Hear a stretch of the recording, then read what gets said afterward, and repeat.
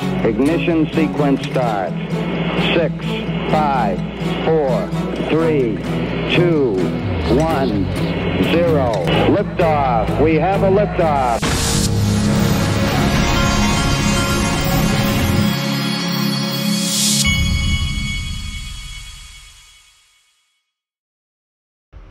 Hey everybody, this is the Digital Asset Investor, and this caught my eye. This is one of those tweets that will set the crypto police off.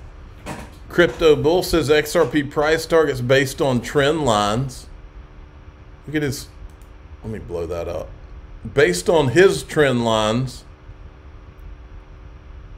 $10, $27, $800. I'll take any three of those. I don't know anything about trend lines, but I like the chart. Linqto has added, I don't know if they just added, but I know these I didn't see them on before, but they have Circle. They've got, I think, Cerebrus, Uphold, and Kraken that they've just added to the Linqto platform, and they are one of my sponsors. So it's up there right now if you go check it out. Brad Combs, look at this. Digital Chamber. We're thrilled to announce Brad Combs Digital Perspectives, he's a prominent crypto YouTuber. As a speaker at DC Blockchain Summit 2024, folks, that means he's going to be on the stage. In fact, let's look at it. Bradley is known for his insightful analysis and thought-provoking discussions on the latest crypto trends. Folks, this is what you call the adults in the room. Let's look at the adults that Brad Combs is going to be speaking with. You're going to have a lot of them. There's Perry Boring from the Chamber of Digital Commerce. This guy's from the Texas Blockchain Council. Representative Warren Davidson will be there. Representative Mike Flood will be there. Who else is going to be there? Senator Kirsten Gillibrand is going to be there. There's Brad Combs. There's Caitlin Long. There's Senator Cynthia Loomis. There's Representative Patrick McHenry, Scott Milker. There's Caroline Pham from the CFTC. Oh, Hester Pierce is going to be there from the SEC. Anybody else that jumps out here? Nobody else. I mean, there's a lot of big timers there, and somehow Brad Combs makes it on. All right, check it out. What do you think is happening right now with Bitcoin? Well, usually I do not like to predict price, but I think we're at a very, very good time. Of course, there's some consolidation. There's a saying, I guess, in the space that, hey, if you're not ready for my 20% drops, you're certainly not ready for my 600% increases. But overall, what we're seeing is some consolidation. The ETFs just launched. We've seen tremendous run up in a very short period of time.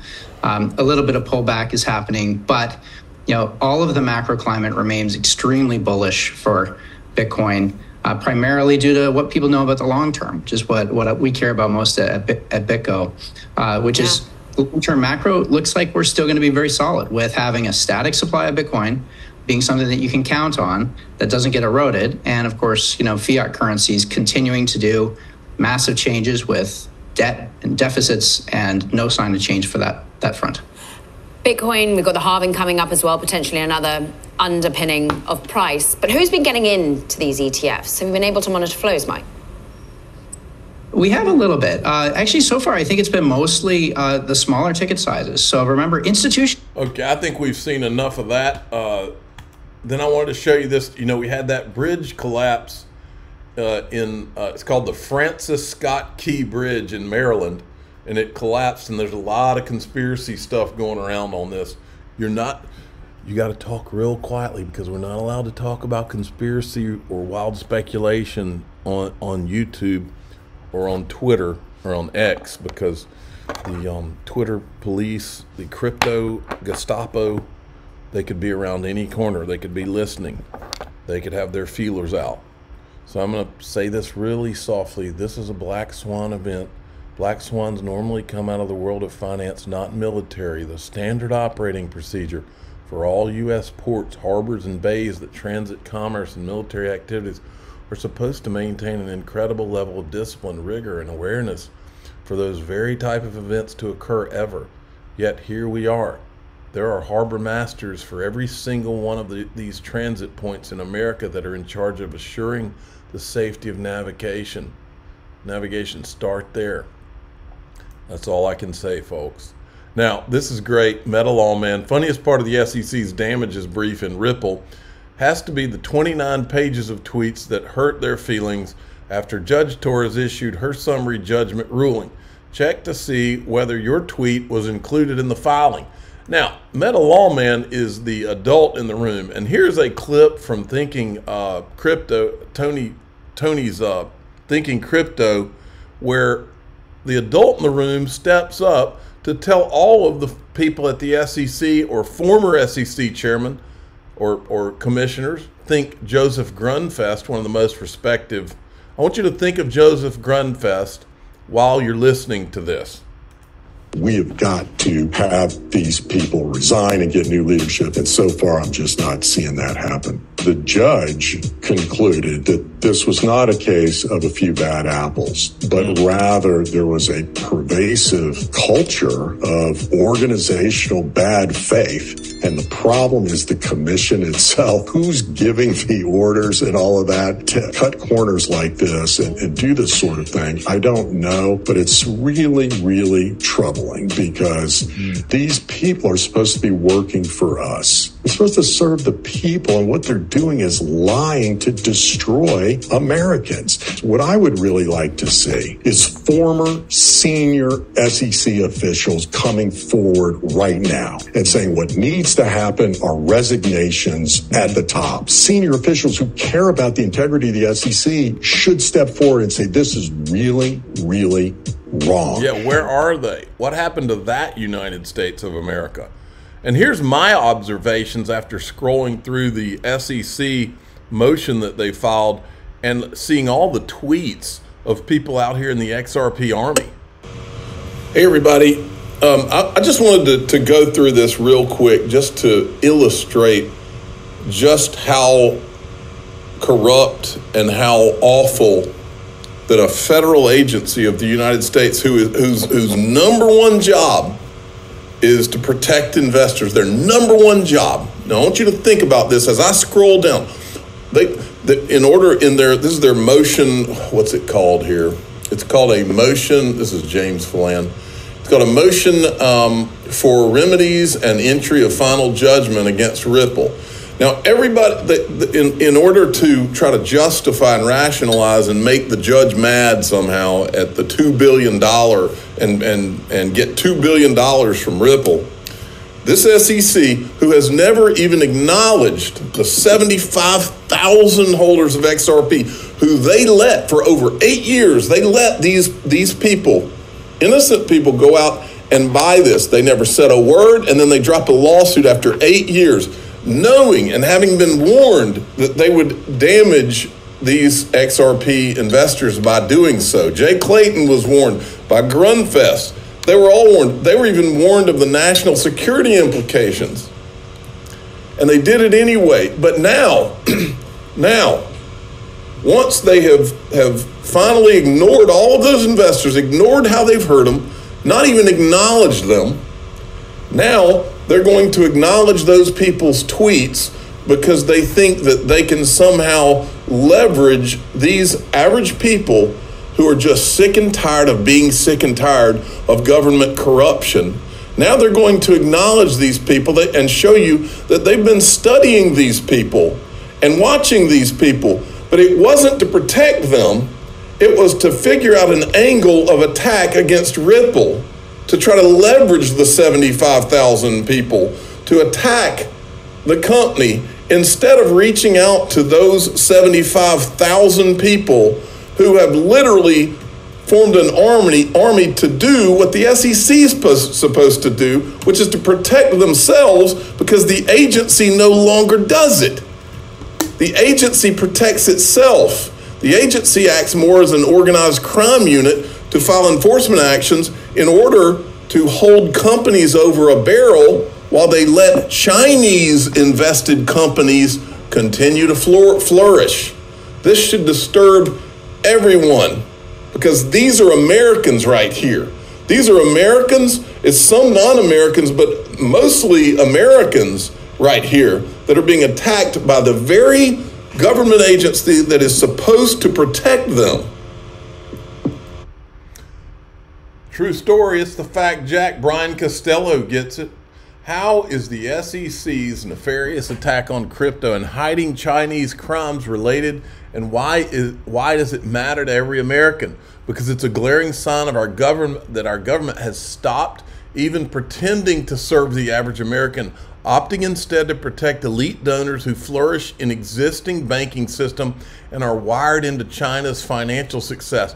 It's utterly gross what has transpired at the SEC under the uniparty leadership of both Clayton and Gensler. I think that is key right there.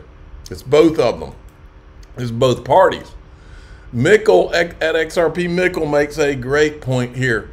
In the eyes of the SEC, providing evidence means showing the judge that even a sitting congressman, Warren Davidson, thinks their actions have been egregious and unreasonable. Can someone explain to me in what world this would help the SEC?